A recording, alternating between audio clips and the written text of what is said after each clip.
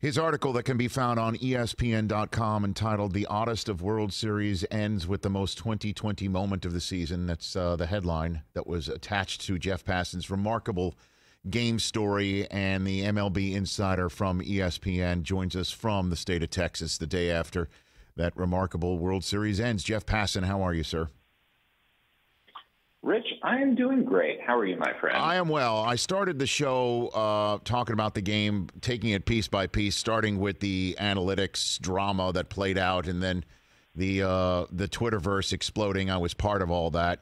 And then the way everything went from the 8th inning on. But I think that's the way we should start right now. And where does everything stand as to how Justin Turner tested the way that he did and the methods that the Major League Baseball powers that be took for it and how he wound up on the field, so on and so forth, Jeff?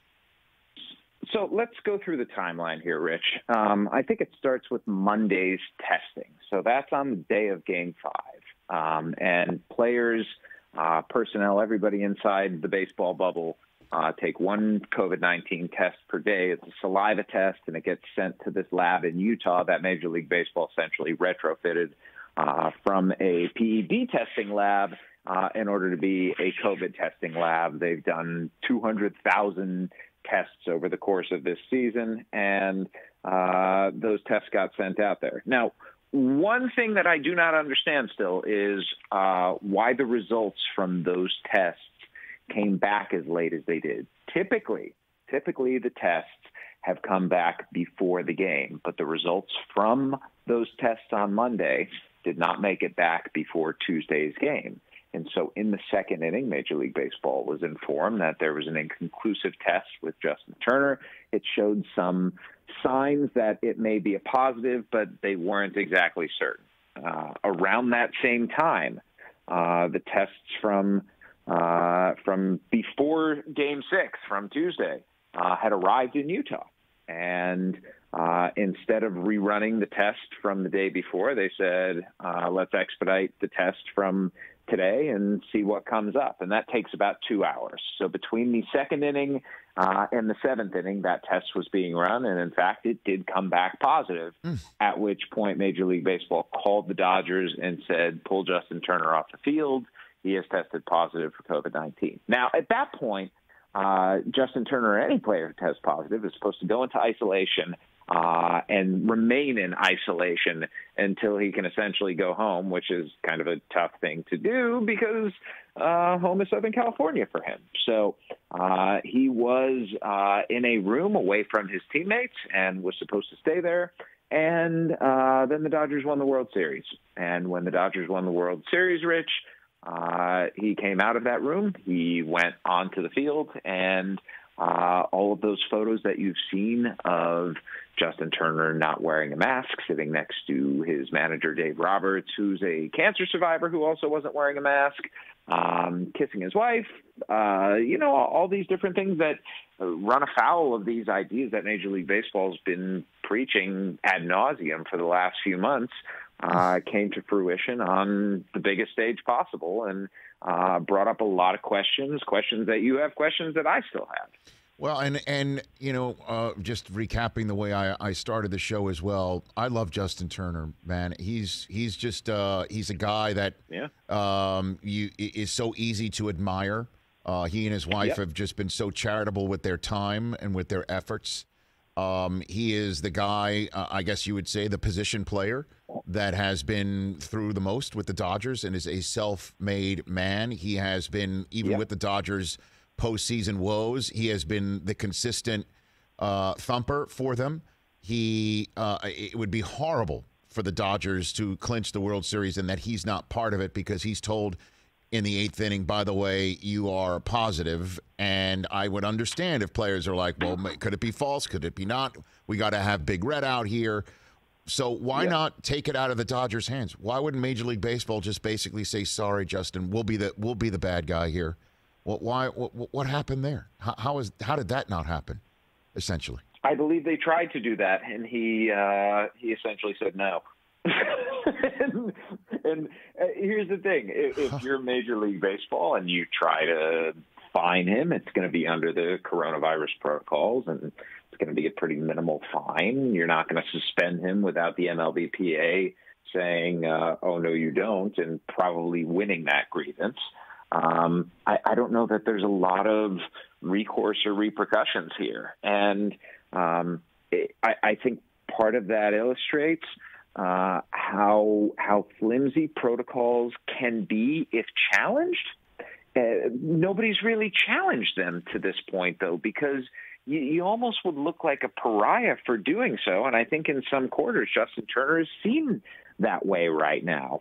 But I also think that because it was the end of the season and the Dodgers were about to go and party, that the idea that after this month of being in the bubble, that after this year where they had to live like they never had before, and listen, that goes for all of us, Rich, so I'm not trying to say that baseball players in any way are unique, but they almost felt a sense of freedom. And the idea of them celebrating without Justin Turner didn't seem right to the players. No, and I could understand. I could understand that point of view, Jeff. I really can. And that, Rich, is sort of the thing that informed the story that I wrote today. Like, on a very human level, I understand the want and the desire to do that as well. It's extremely strong when you've spent your life dedicated to something, you finally achieve it,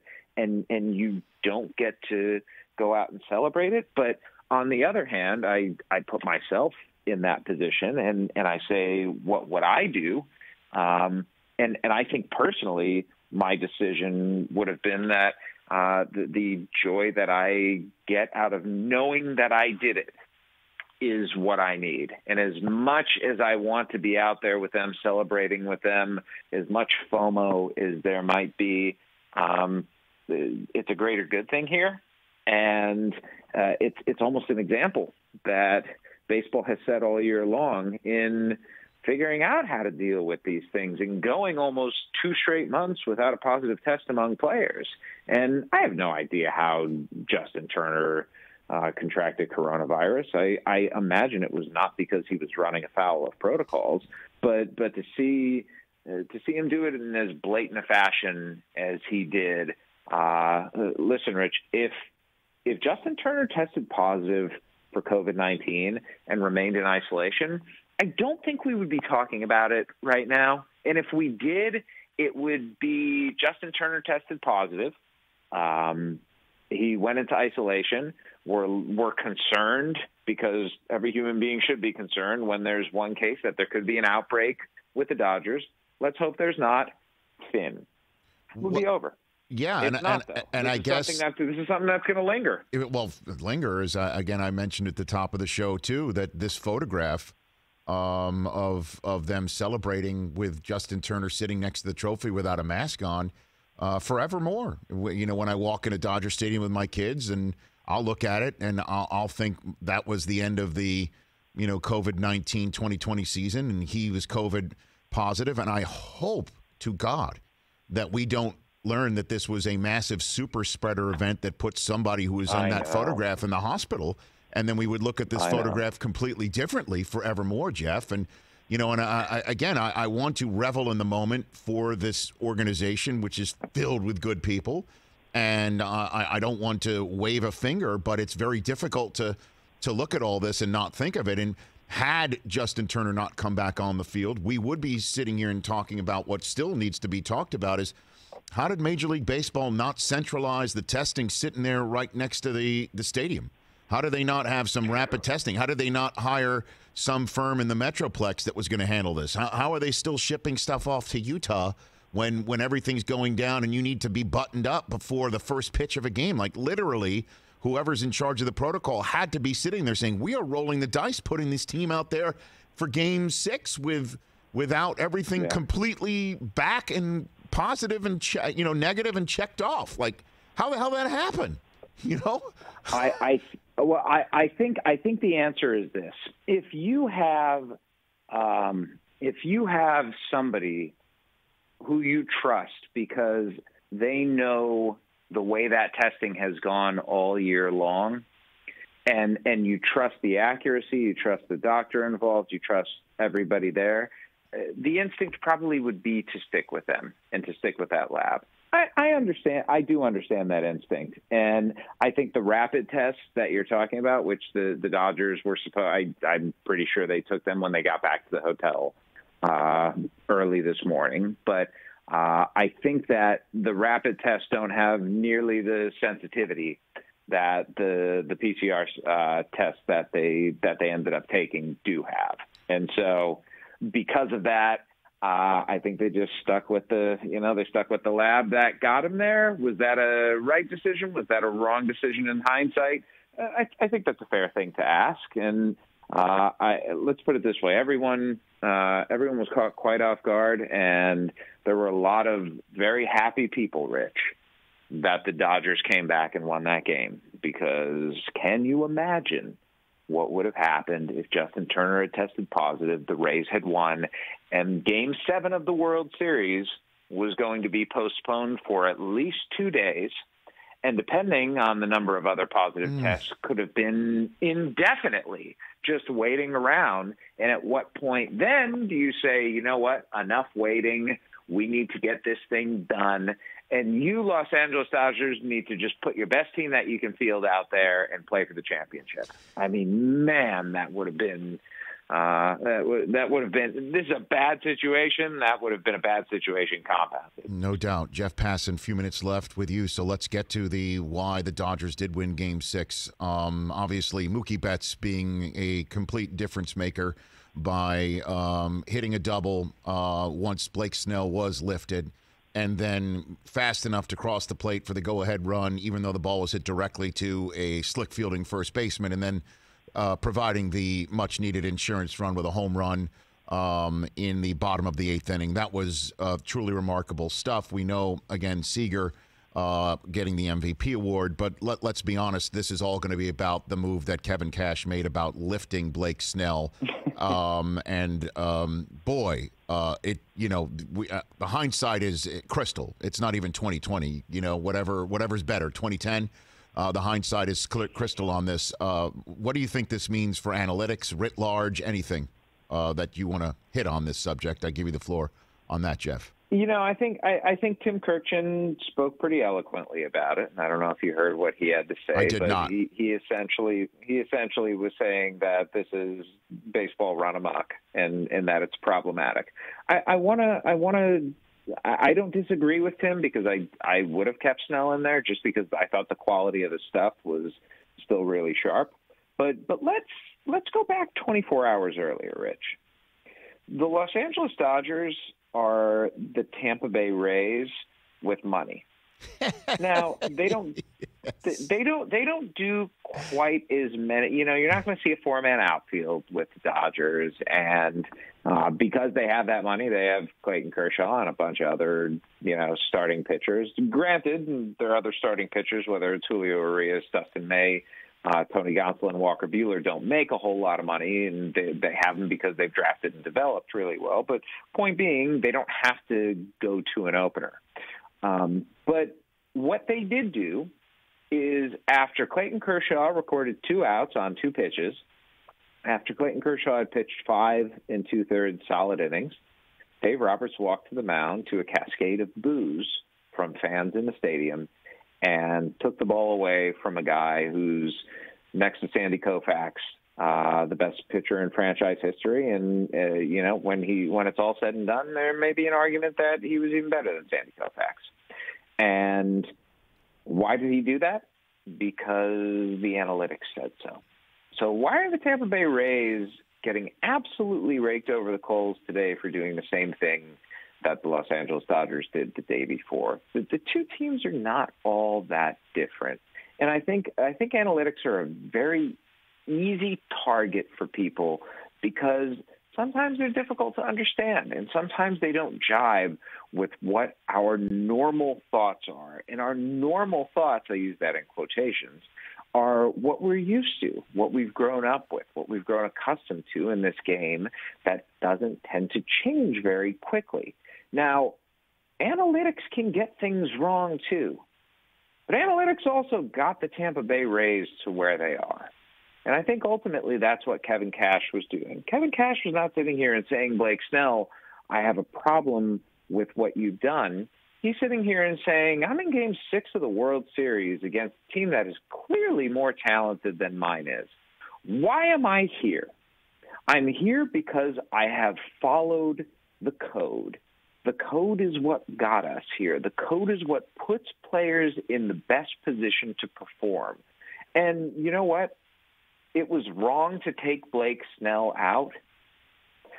But, Rich, do we really know if Blake Snell would have continued to be productive going on? No, because the truth is, when you pitch well, it doesn't mean you're gonna. That's what we have to recognize. It's easy to sit here and second-guess or to first-guess this move because of what happened.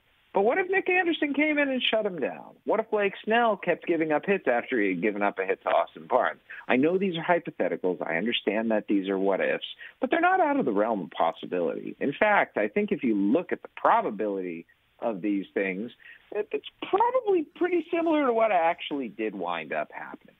So, yeah, I would have stuck with Blake Snell. Yeah, I think it was the right thing to do to stick with him. But to sit here and blame Kevin Cash and blame analytics and make them this boogeyman, I think is a disingenuous argument. Well, I hear you, Jeff, but we here at the Rich Eisen Show have noticed, and we even have a segment every Friday, that whenever you say something that you really believe but need to say it in a certain way to believe it, it's going higher register. And you went higher register a lot right there, Jeff. You really had to go higher register. Here's you the just thing, went Rich. really up there on that. You know? You know that I'm capable of arguing both sides yes. of the point. If you can't argue both sides of the point, then there's no point in having that argument. Jeff Passan, everybody. Well done.